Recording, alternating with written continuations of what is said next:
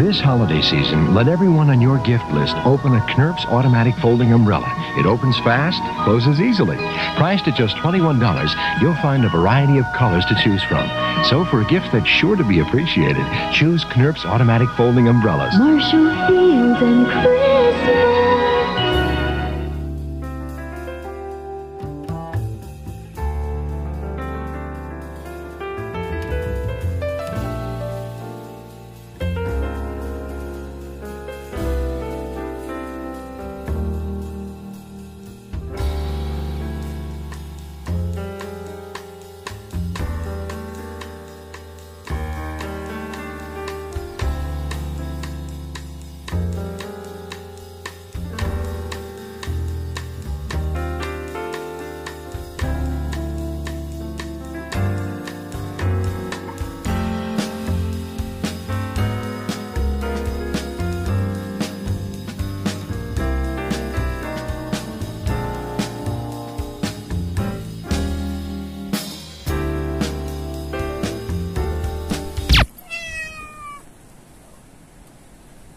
Hi, Tabby.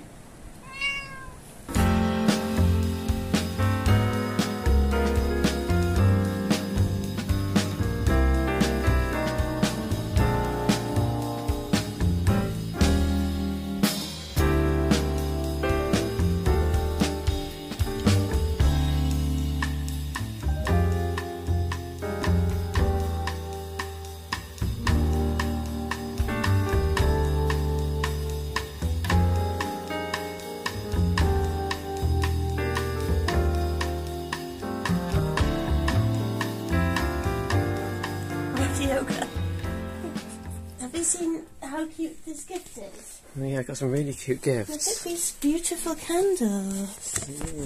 They're so gorgeous. They're gorgeous and they're really fragrant. They're very strong. Oh, but beautiful. Yeah. And then we love this gift, which looks... There's a little mixed bag of... Which looks like a little kid actually picked it out. There's like hot chocolate and a face mask. I know. They thought this was appropriate for a lollipop man. Oh, I love that they did. No, I love they did too. Yeah. And you've got like hand cream. I just tried the hand cream. It smells like deep peach. We like this really one nice. as well, isn't it? Chasing unicorns. Yeah. Bubble bath. They know what lollipop men want. That's what lollipop men want, isn't it? Yeah. It's so cute. And a little pencil. Great gift. They've got a little lovely little glass as well. Oh, and these ones are the vegan chocolates that someone makes, isn't it? Handmade. Which are really beautiful. Yeah. They're lovely. Yeah. How cute. And then lots of chocolates. Lots of chocolates. I'm taking some to yoga. I love those balconies. I wish I had a little balcony. It'd be so cute, wouldn't it? Eat my breakfast up there.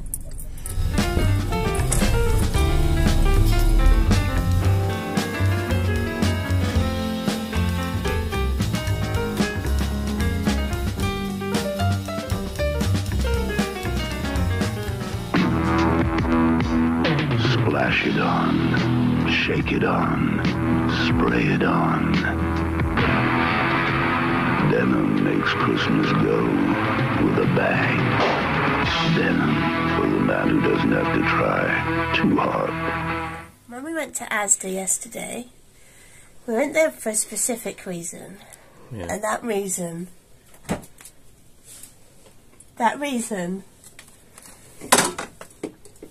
was the no prawn platter. I'm so glad that they still had them. I saw it the other day. Bertie said I should probably eat it now because we've got too much food. But Yeah, and also not enough it's all you days. can think about, so you might as well eat it, isn't it? So we've got some prawn toast, no prawn toast in the shape of stars. We've got prawn tempura and salt and pepper, no prawn. We're not sure if we're going to actually like it, I are love we? I was only informed yesterday that I was involved in the eating we're not of sure this. that I'm going to like it. Right. Yeah, you've got to try it as well. Okay. Because I'm funny with textures. Yeah. I can't resist trying like fake meat, fake fish, but a lot of them I don't like the texture. Yeah. Mainly I just like tofu. Secretly I just like tofu, not all this fake. And bacon, I like fake bacon.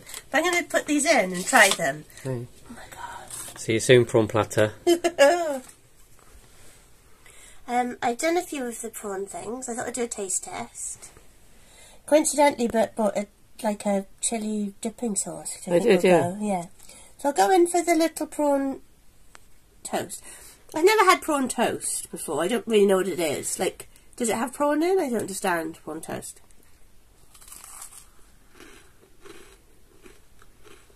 That's nice. You like that? Does it have prawn in? I guess so. I guess so. Originally, yeah, we've had prawn toast from the vegan Chinese takeaway. It's a bit greasy, but this one is nice. Yeah. Don't we? Try it up a bit. Okay, let's try salt and pepper prawn.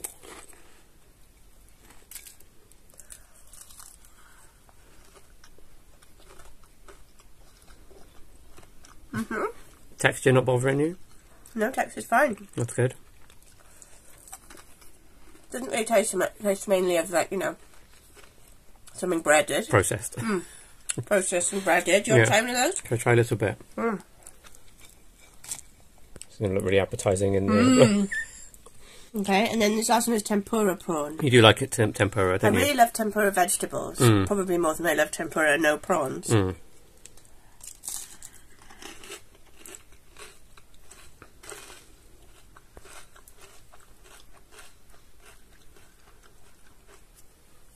I like that one. It just tastes like there's nothing that tastes really. It just tastes like fried something. Yeah, I guess these things don't really taste like fresh prawn anyway. If you had them in a restaurant, they taste a bit processed. Can I try one of these?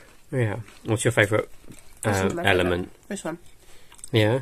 I'm not getting much prawn flavour. These are the most flavoursome, I think. Yeah, it's true. Those are the most prawny. Most prawny. But I'm into it in a, you know, beige buffet. 70s beige buffet. Well, they're not rubbery. No. They don't have, like, that bite, which is a bit gross, when you've had, like, when we've had fake fish stuff before. So, yeah, I'd say it's a big win. And would be happy never to have it again. Same. I never need to buy them again now. Have a cracking Christmas at Woolworth, the cracker of a Christmas shopping spree. Woolworth prices, many of them cracked down Christmas. Woolworth is the place to be.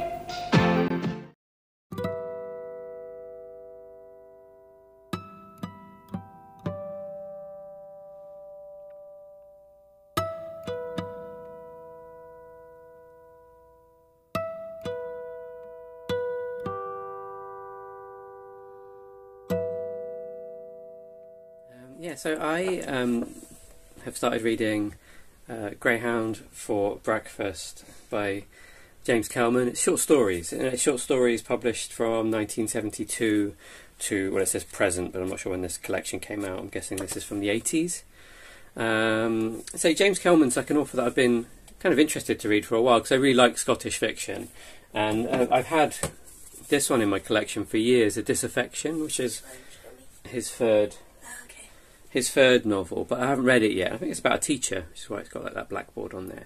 So it's made me sort of pull this out and sort of want to get to it, because I'm really enjoying these stories. Some of them are very, very short, like literally, you know, like a page or a couple of pages. And I think they were sort of published, you know, in sort of magazines and stuff, and this is just like them all collected together.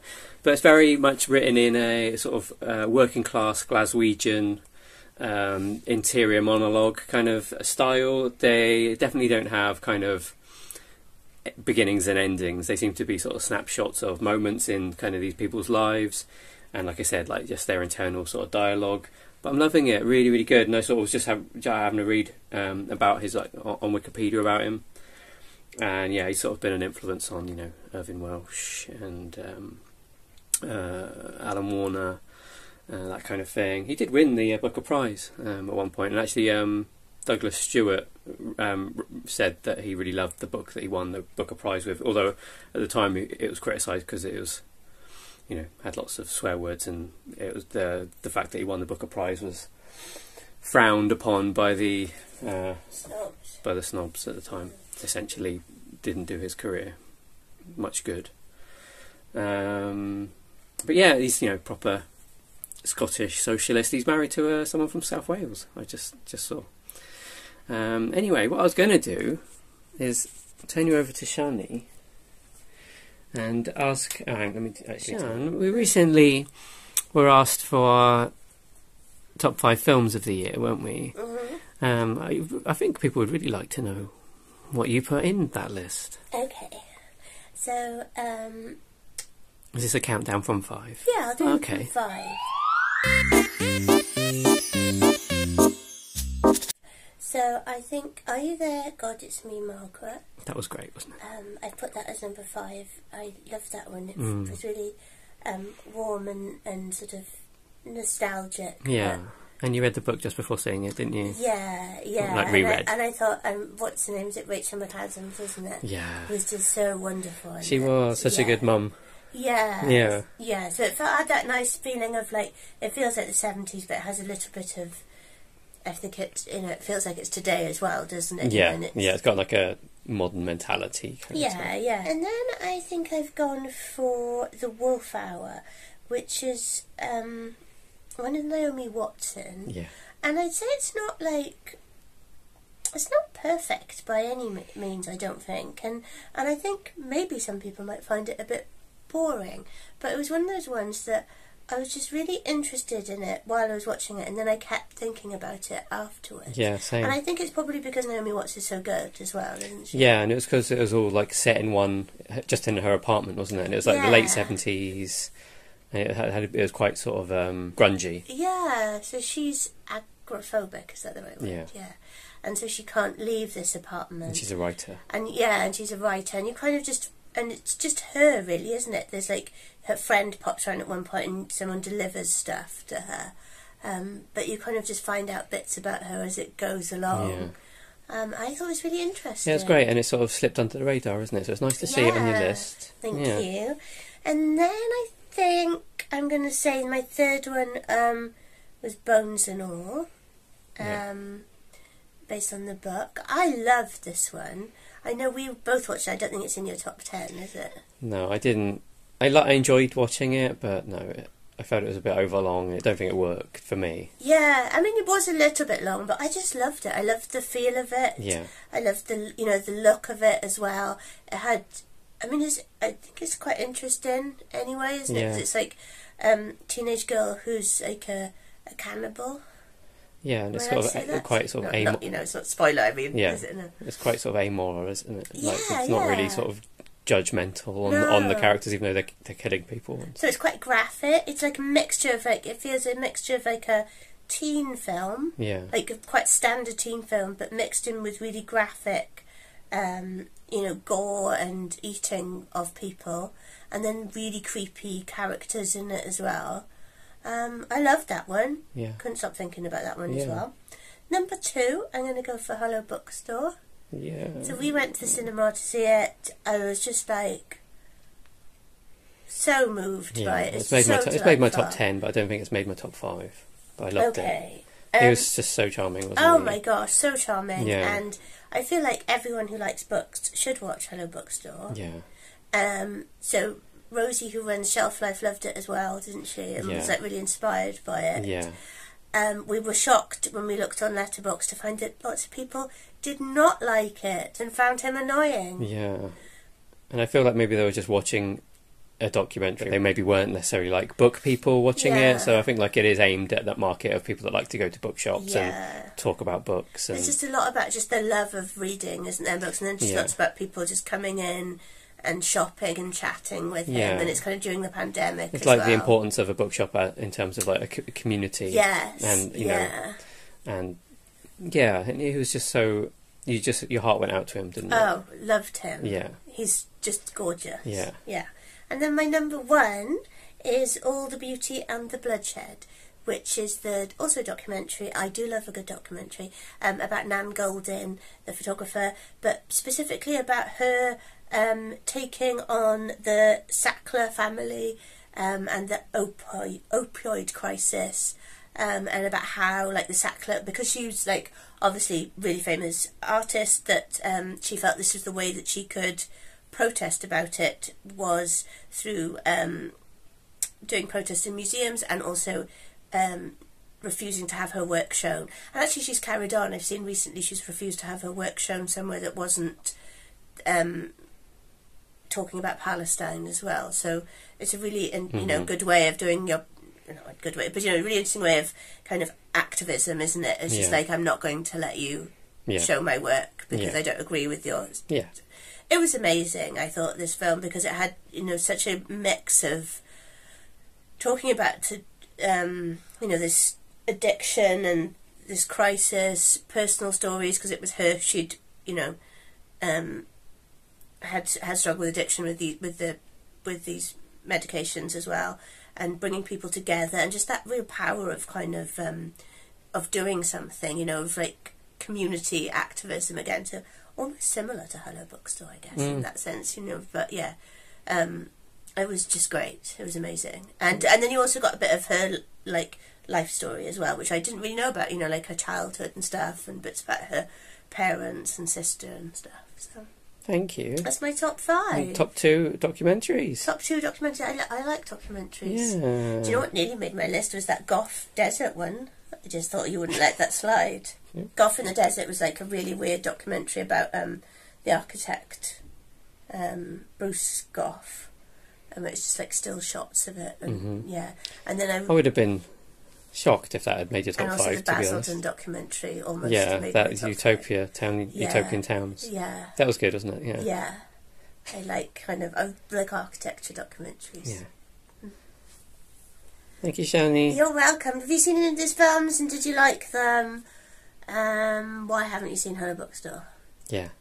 Do yourself a favour. And much, much more.